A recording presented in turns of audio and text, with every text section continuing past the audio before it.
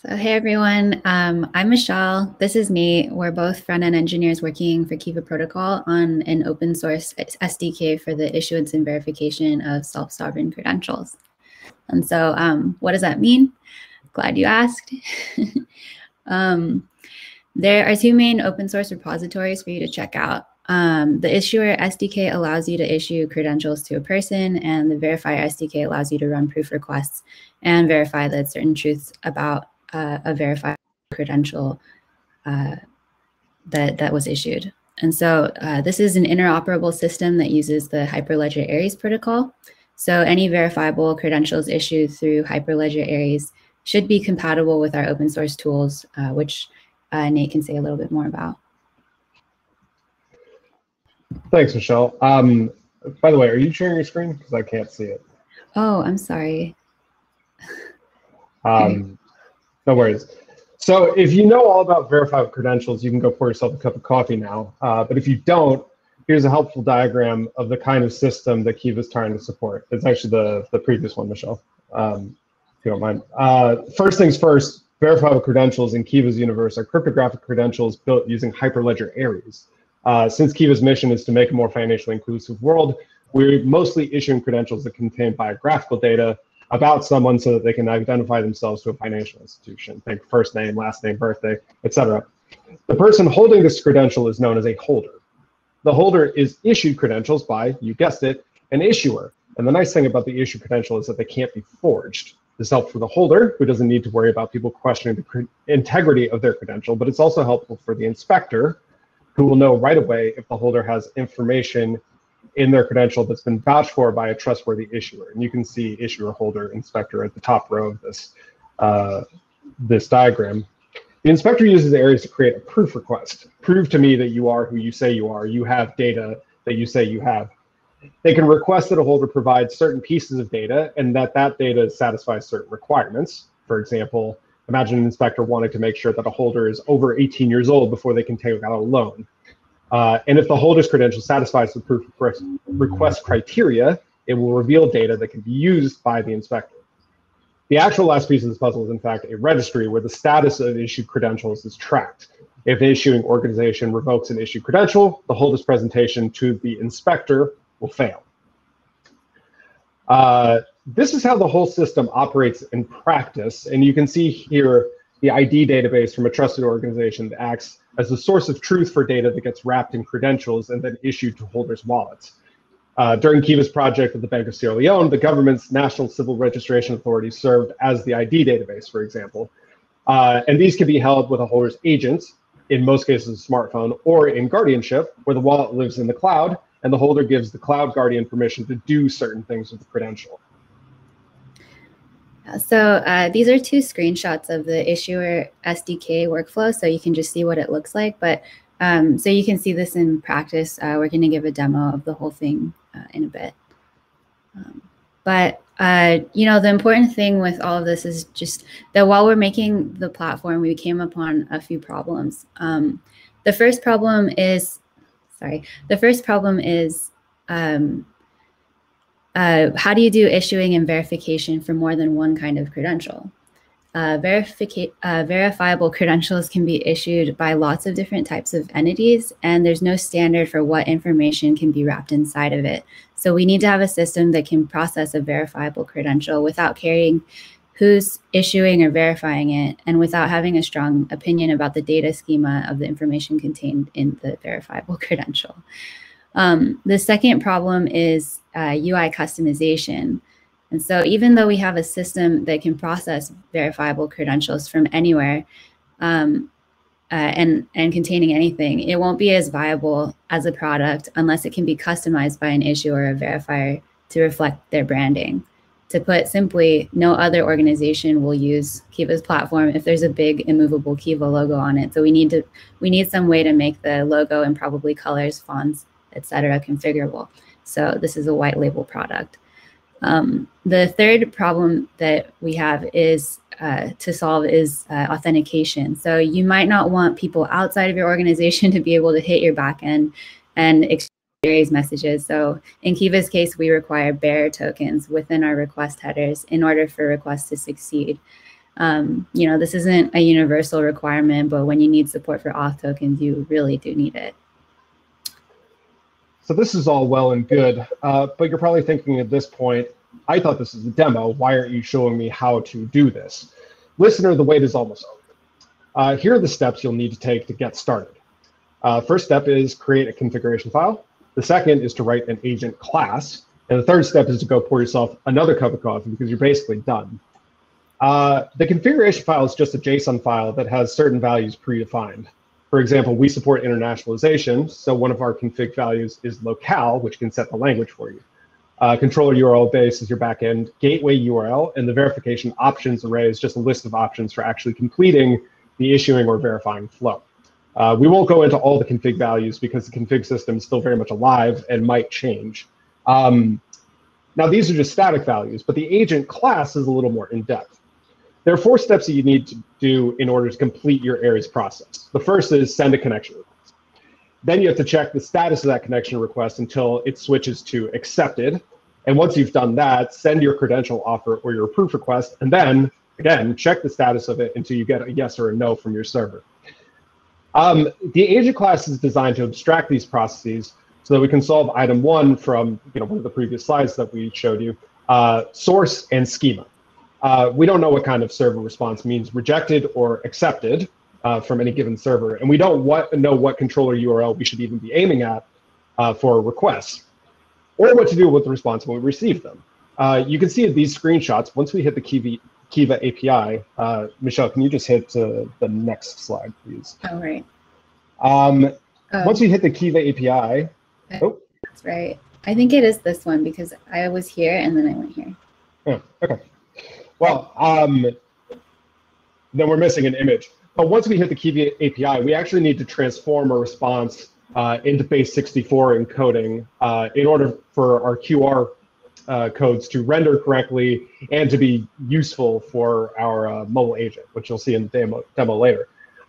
Even more simply, we have a method for saying, is the response is the definition of the response connected? And it's just checking the response to see if certain attributes are available. And if they are, we say, yes, it's accepted. If certain attributes are another way, we say it's rejected. And then the UI can change based on those responses. So armed with this knowledge, what should your final product look like? And I'll have Michelle field this one because she's the senior engineer and I badly need my own cup of coffee now. So take it away, Michelle. All right, so we have a demo, which is probably what you came here for. So I'm just gonna start it up. We have credential issuance to a mobile wallet app. We also have other authentication methods, like we were using this to take fingerprints, so biometric data can be used as an authentication method, or SMS OTP. But I think this is the clearest way to show what exactly is going on, because we have a wallet over here on the right, which is like your held on your phone. And then there's a web SDK where we're just filling out some of this information, like PII, personally identifiable information. Michelle, are you sharing your screen? Is it? I'm sorry. This is, I don't know why the screen share cut out. There we go. Okay. Sorry about that. So should I just, I guess I can just go back here. We actually have 30 minutes, so I think we'll be okay. Oh, great. Yeah. But you heard everything I said, right? Yes. Okay, great. So I can actually just go through this and actually talk about the consent screen. So we have a consent screen here. It has all of our personally identifiable information that we ask the user if they are willing to share that with the institution that wants to issue this particular credential. And so, you know, we have the ability to capture an image or upload an image, fill out the credential with the person's PII. I've done here. I should actually full screen this. And then we get a QR code, which allows this mobile wallet on the right to form a connection with the web SDK and make secure messages between the mobile device and the web SDK. And so then the credential pops up and you hit accept. And then it pops up in the wallet and you can see all of the fields here.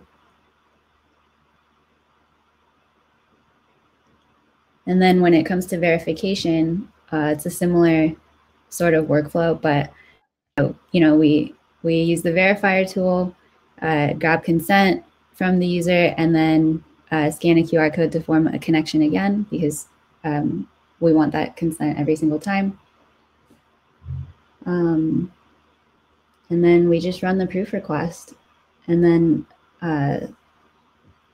it shows up on the mobile app side, but it also shows up on the web SDK as well. And then, yeah, we built our own registry, and this is not part of the open source suite, but it's that Aries protocol supports. So, you know, we have credential revocation and a few other features kind of in the works. So next is open questions. So since this is an open source white label project, these configuration files make it a lot easier. The configuration files that Nate was talking about earlier make it a lot easier to integrate what we have to fit the needs of any institution that would need a working credential system for their own use case. But the work of doing this integration with that institution is not removed completely. I would say that, you know, for our pilot in Sierra Leone, we were able to take our existing code and apply it to a legacy banking system and perform eKYC in a community bank in Sierra Leone within a matter of 2 weeks. But we've moved forward since then, and we have made the integration process happen even more quickly for future cases. And so my guess is it'll be quite a bit less than 2 weeks, but we haven't actually we haven't tested this on the ground. We have tested it internally. And so, you know, currently you can't just import your own agent and have it work. That's a no. But you can take the existing backend that Kiva has available, or you can extend our code to work with your own agent. And you can add steps into our workflows and change the code if you like. The system also supports multiple languages. I think Nate mentioned that before, but you can only use one language per deployment. And then, so you can't switch languages using a drop-down menu, for example. We have created different credentials and proof types, such as checking whether a credential's issue date was before or after January 1st, or if you wanted to check the age of a person and issue driver licenses, for example, you'd be able to do that. Without disclosing the attribute itself. So you don't need to know a person's age, but you may just want to know that they're above 21, for example. So that would be possible, or seeing if a particular credential has been revoked or not. But there's still a lot of work left to be done to streamline the process of creating new credential types as well. So as we move forward with this open source project, we welcome any contributions towards these efforts. And so as we said it from the beginning, you should feel free to check out these repos, and we truly mean that. Please check them out and start playing with them. And until then, thanks for watching our demo. So we finished with quite a bit of time to... So Helen actually responded, we're actually 1 minute before the end of our session, so. Okay, great. Nailed it. Nailed it, right on time. Awesome. Sorry that there's not very much time for questions, but as we said, please check out the GitHub repos, and feel free to reach out to me and Michelle on, you know, the web somewhere. We'll be happy to field questions. So thank you so much for attending, everyone.